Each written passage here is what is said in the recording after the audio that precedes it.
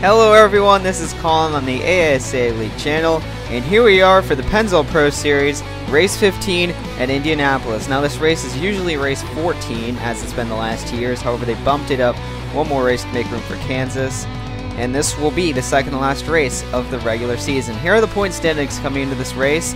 Jay Barker, coming off a win, now extends his points lead over Jay Darrell in second, with Aaron Luke, Webster Zygarde, and Brian Boone rounding out the top 5. However, that cut line is the place you got to be watching now with 2 races left in the regular season. As the cars roll off, let's get your starting lineup now. On the pole is Kyle Collins in the number 83 car. On his outside, Jay Darrell looking to come back from a horrible weekend last week at Kansas. Row 2, Aaron Lukes and Eric Willis. Willis trying to stay in this chase. Row 3, Michael Jones and Rick Witt, a pair of Dodges. Row 4, Jack Newman, Arsha Sane, National Racing teammates. One car is almost guaranteed in, one's almost guaranteed out. Row 5, Rock McMahon and Cody Russell, 2 more Chevys. Row 6, Allison Davidson, Darlington winner, and Kyle Singer in the 11, Dover winner. Row 7, last week's winner, Jay Barker and Ryan Dunn on the outside, still winless this year. Row 8, Derek Petrie in the 53 and Blaine Keys. Row 9, Cole Baker running for the Rookie of the Year, and Brian Lenning for Tanker Motorsports. Row 10, Zach Kmoski and Nicholas Murillo both fighting to trying to make the chase. Row 11, Nick Purcell's trying to make the chase, and Dion Scott is outside. Row 12, Ryan Kendall and Brian Boone. Boone, one of the few drivers now with 2 wins. Row 13, Webster Zygarde in the 12, and Cesar Chavez on his outside. Row 14, Addison Slapback just outside the cut, and Sam Rogers pretty well in. Row 15, Callum Wood making his debut, and Jack Porkins in the 52. Row 16, Tony Green and John Gilbert, 2 Fords. Row 17, Tyler Selspin and Nikita Rizkov. Nikita 18th in points coming into this race. Row 18, Daniel Maxwell and Jose Vequez. Maxwell 23rd in points. Row 19, Daniel Voiles and Matthew Brown, both also on the cusp, 25th and 21st in points. 20th, Zach Cars and Carson Scott, both also trying to make the chase. And row 21, rounding out the field, is Ruby Easton and John Cittadino. Here are the people that did not qualify for the race, and we are just about set to go racing here at the legendary Speedway. Green flag is in the air, and here we go, racing at Indy.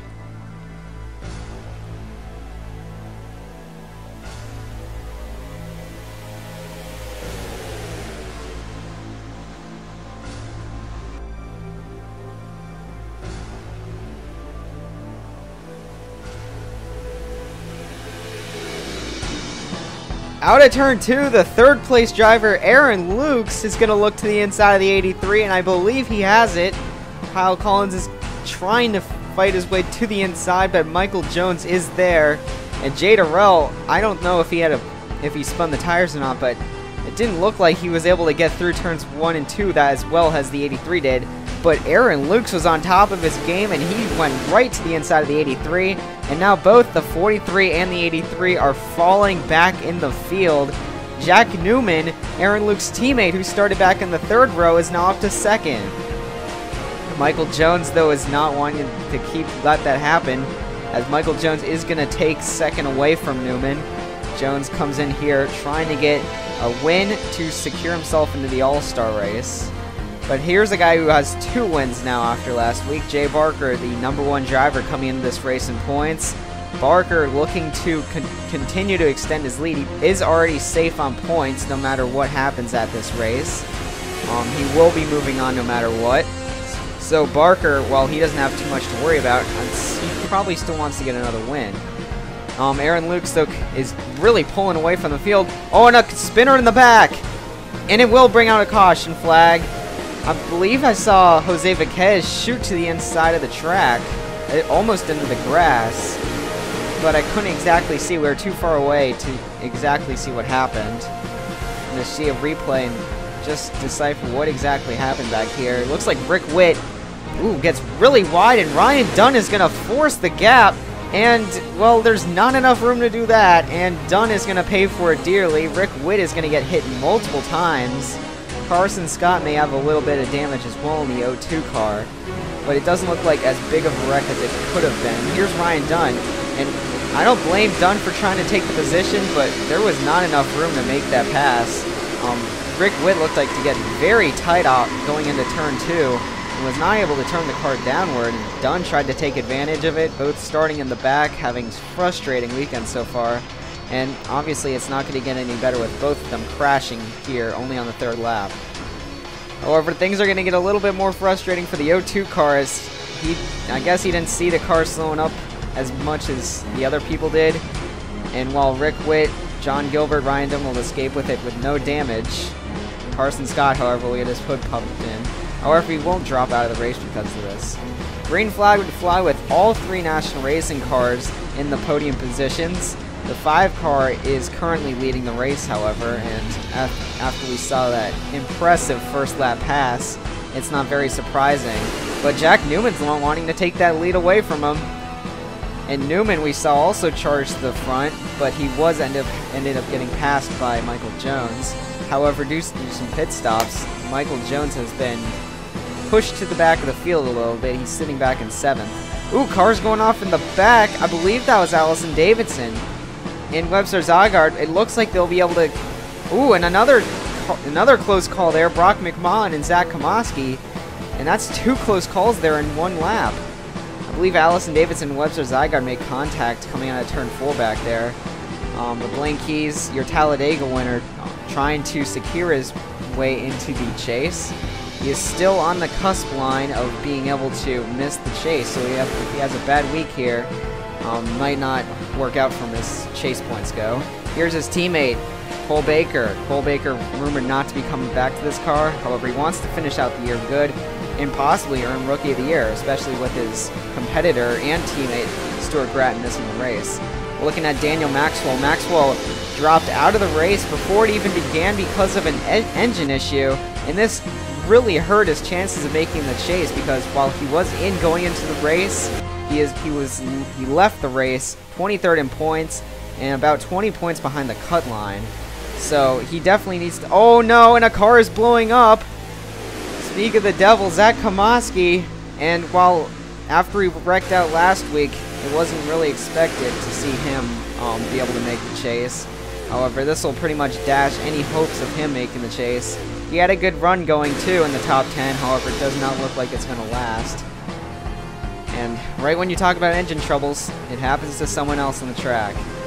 Definitely disappointing though to see Zach Komoski not make the chase this year, if that is the case. Here's Nikita Rizkov in the 16. He's trying to keep his hopes alive to make his first chase. Arsh Hussain in front of him also trying to get into the chase. However, he'll need to have 2 very good runs in order for that to happen. Here's the first-time driver, Callum Wood. He is not a rookie, however, ran pretty much the full schedule in the 25 car last year until about race 20, where he gave up his ride for Cesar Chavez, who became a full-time driver in the 03 for this season. But Callum Wood is back, stepping in for the suspended Joseph Swigley after his actions at Darlington. He ended up missing last week at Kansas, but he has come back with definite strength here at Indy today. We have a caution on the track. It appears to be in the back of the field, because I don't see any skid marks ahead of Swigley. Or I mean, Wood. And it looks like it's going to involve Rick Witt. Matthew Brown sitting on pit road. That is devastating for the 21 team. I believe, yes, it will have to do with them. And he's going to get a tap from Cesar Chavez, and he is going to get spun through the grass. Look out! He'll be able to miss everybody. I don't believe... Okay, that's where Rick Witt's going to get damaged. Oh, and there you go. And that is what finished him off. Carson Scott flying into the mist there. No hood on his car, so I don't know why he wasn't able to see the 21 car sitting there. Riding on board Brian Lenning, and that's not a good feeling when you see a car skid up across the track in front of him, but luckily he was able to avoid it. Here's Rick Witt, as you see, just barely gets clipped. He was already having a pretty bad day as it was. And it looks Ryan Dunn's going to give him a pretty big bash on the nose there. I wonder what that's about, probably because of the first incident. And that's a little worrying, as these two have had a history together, and definitely don't want to bring that back up again. Definitely Ryan Dunn angry at Rick Witt, and you see Carson Scott. I am not entirely sure what he is thinking there. Maybe he slipped in some fluid or something, but that's highly doubtful, since the 11 car was only spun off the track, and it wasn't like an engine issue or anything like that. Anyways, we will be back under green flag conditions, though, with Aaron Lukes in the lead. However, Jay Barker's going to make a move to the inside. Ooh, and Barker's going to make the move, and he's going to make it stick. Blink, he's settled down in third. And it looks like Barker will, in fact, take the position. What a strong move through the corner that was. And wow, what an impressive move by Barker, showing why he is a two-time winner. And we have another caution on the track. Oh boy, and this is going to involve a bunch of drivers, including second in points, Jay Durrell. Oh man, and he had a horrible pit stop and put him in the back of the pack. And that is not going to help his confidence out, as he had a horrible week last week, looking to rebound today. And he is going to end up getting involved in an accident. We're going to follow along with Nikita Rizkov to see what we see. Ooh, and Nikita's going to fade up the track way too much, and he's going to get into Sam Rogers. Nowhere for Durrell or Zach Cars to go. Cars comes in here 16th in points. A pretty sizable gap, but definitely nowhere near as safe as he'd want to be, especially looking like he's going to drop out of the race after this. Got to look at Nikita, though, 18th in points as well. Points complications building up, and that was a good avoidance by John Gilbert there. Just maintaining his line on the outside, and he'll be able to drive right through it. However, under the caution, we had some pit strategy. Since the cars already came down pit road, a bunch of the leaders decided to come down again and top off with fuel. However, 5 drivers decided not to, and they are going to stay out on the track and hope to play the pit strategy game. Leading them back to the line, though, would be Ruby Easton for Overdrive Motorsports. No word on whether this team is going to be coming back next year with Ruby or not.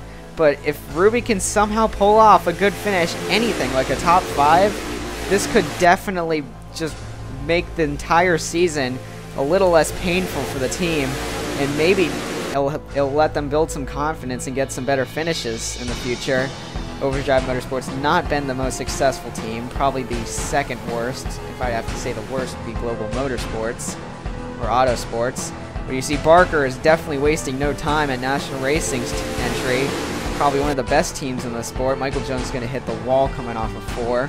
But Jay Barker, you see, already clearing 3 of the cars that decided to stay out. And this is proving that tires appear to be a necessity here at Indianapolis. We hadn't seen any strategy yet because of all the cautions. But now that we're seeing it, it looks like Barker is definitely using these fresh tires to his advantage. In the back of the field, we got to mention also Jack Porkins is making the return to this series in the 52 car, as he did not qualify last week at Kansas, but he is back in the car here at Indy, and he has had a subpar day. But this driver, rumored to be going to Hoffman Motorsports, and with their move to Dodge, that wouldn't be surprising, seeing as, well, he's driving a Dodge here for Vincent Motorsports and at Red Stallion Racing in the Power Plant Average Series to make more sense. But definitely a great future for Jack Porkins in this series. But we have a battle for the lead. Barker had gotten around Lenning, and now he is all over the back of Ruby Easton. And Easton has done a great job holding off the number 2 car for now, but will she be able to do it for the rest of the race? I doubt it, as Barker is right on her back end. I expect a move into 3. There it is. Barker is going to go to the inside. And what an accomplishment it would be if Barker would win this race. That would put 3 wins on the board for him. And pretty interestingly enough, that would really be similar to what Jay Durrell did last season. In fact, Durrell ended up sweeping races 14 and 15 last year. Interesting. As you see the cars go by, a little bit of a flyby. Pit strategy, though, will be playing into effect, as Ruby Easton is going to have to take her car down pit road to fill it up with gas. However, the leaders only got about 2 or 3 more laps of fuel because of pitting the extra time. So I don't believe everyone else will be able to make it back. Definitely not, actually.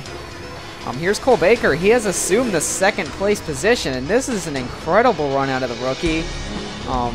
With the driver that is unsure of his future, whether he's coming back or not in that case. Cole Baker is definitely showing that he is a good driver in this 41 team, and Hoffman would be incredibly dumb to not bring him back. But it's going to lay out if Cole Baker is actually coming back to the series or not. It's if he'll be returning to that ride. So far, no word yet, no official word at least on that matter.